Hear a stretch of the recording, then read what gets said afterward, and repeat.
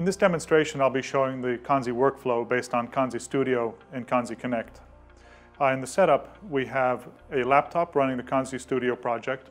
We have a cluster running on commercial target hardware based on Linux. We also have an Android-based IVI application. And we've also brought into the setup an Android phone.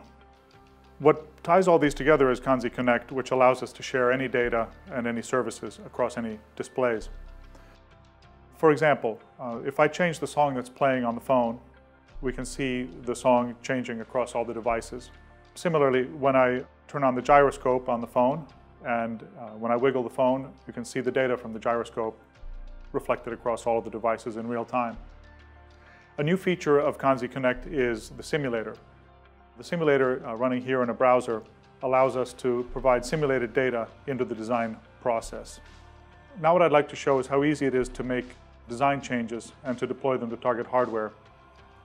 In this project we have a blank page, and first thing I'll do is I will bring 3 pre-made widgets onto the page. We have a speedometer, and we have a sphere, a colored sphere here, and we have a media player. As you can see, the speedometer is already pulling in data from the simulation. So the first thing I want to do is to bring the cover art for the track that's playing into the media player. And I will create the binding between the data source and the property simply by dragging and dropping.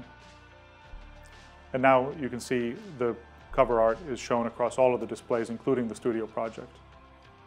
The second thing I want to change here is the color of the sphere. And I want to tie that to the drive mode.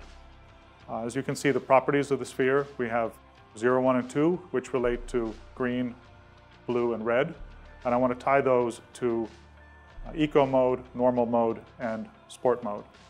And again, all I do is I drag the data source onto the property to create the binding. Now when I go to the simulator and I change the drive mode from eco to normal to sport, we can see the color of the sphere changing. So now the final step is to export this project and put it on target hardware. So no compiling is required. All I have to do is export the binary like this, and then simply drag it across to the target hardware. And when I restart the application on target, now we can see the live project.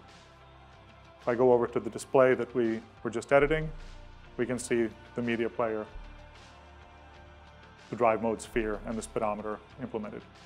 So that's how easy it is to design, iterate, test with simulated data, and deploy to target hardware with Kanzi Studio and Kanzi Connect.